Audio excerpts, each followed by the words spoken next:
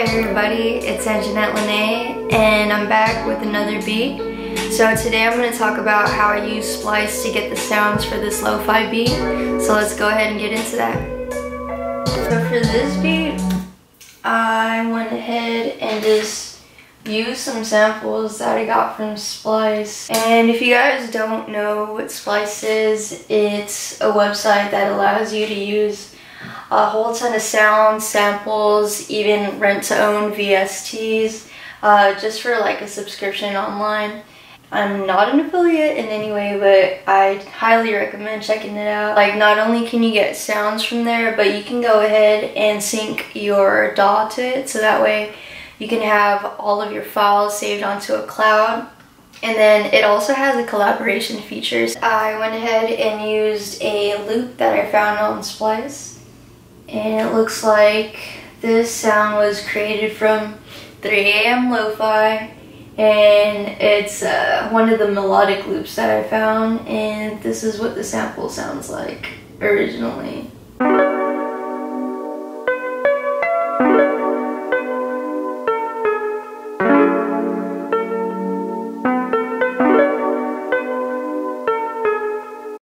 So for this part, I went ahead and converted the audio file into MIDI and just moved around some of the notes just a bit and put in some additional effects like final distortion and a little bit of auto filter to give it that ambient kind of lower tone vibe.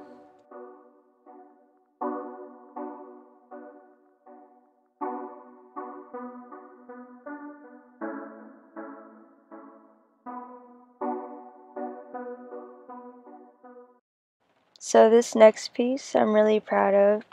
It's the first wavetable that I made on Ableton.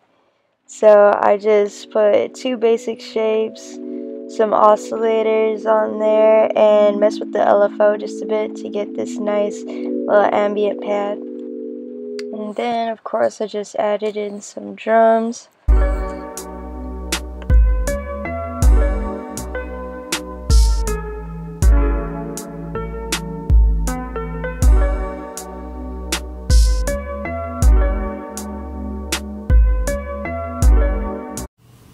So for the actual bass line of this song, I actually played this on the MIDI controller, kind of just followed the melody that was on the original clip from Splice.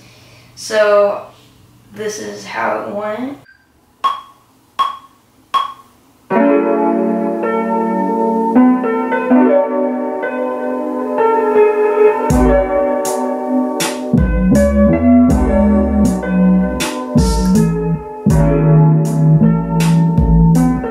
So I wrote some pretty simple hi-hats to this song.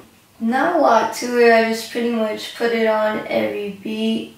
Pretty much sounds like this. Super simple.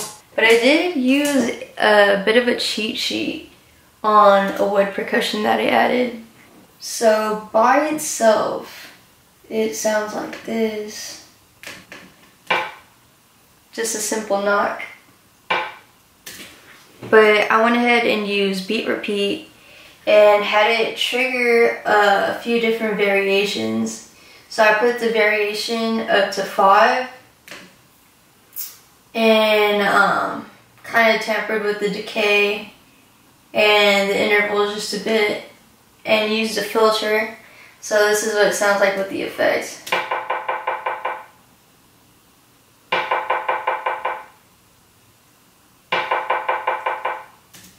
And all together, this is what it sounds like.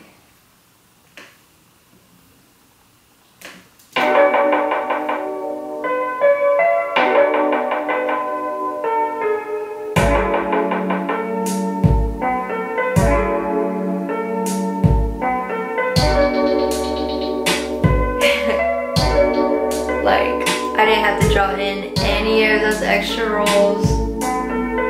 So I highly encourage just using any of the audio effects that you have, any MIDI effects like ARPs. It does wonders and cuts your production time like in half. Alright, so that concludes today's video. Thank you guys for watching.